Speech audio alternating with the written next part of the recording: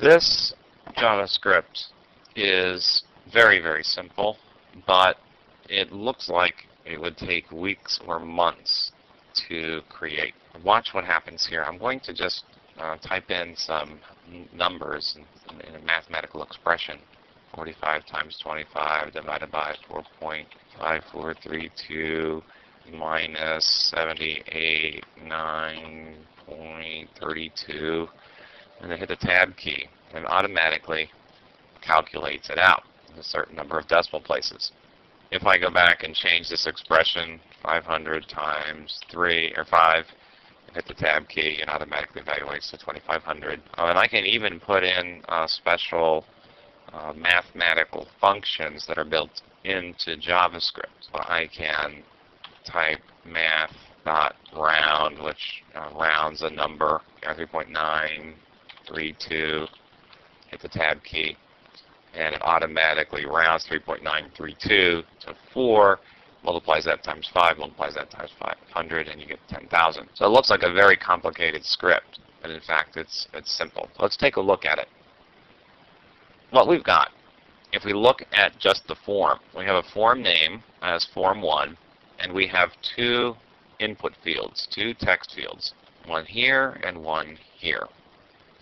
We've given them each names. One is named calc. That's where we enter in the information that's going to be converted into a number. And then we have one field named ans, short for answer, in which we're going to pop up the answer when we're finished entering in our mathematical formula. When we leave this field, after we've entered in that information, we can do that by clicking or by hitting the tab key. That is known as an onBlur event. So when the user leaves a particular text field, it sends an onBlur message to JavaScript, and it catches it, and of course we trigger a function called calculator.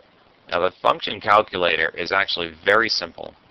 It's only one JavaScript function, and it's the eval function. And the eval function takes a string and it converts it into a mathematical expression, and it evaluates that expression. But what we're doing is we're taking the document form calc field's value, and we are looking at that almost as if we were a calculator and converting it into the answer, and then we're just setting the answer's value to that, and that's all it does. So let's take a look at that again. In Explorer, type in some number, multiply it times another number, divided by another number, multiply that times, I'm going to even put parentheses in here, 5 times 32.9983, just like that, and hit the tab key, or I can click anywhere outside of that entry field and I can even click in here if I wanted to. And sure enough, it evaluates that expression and pops it up right here.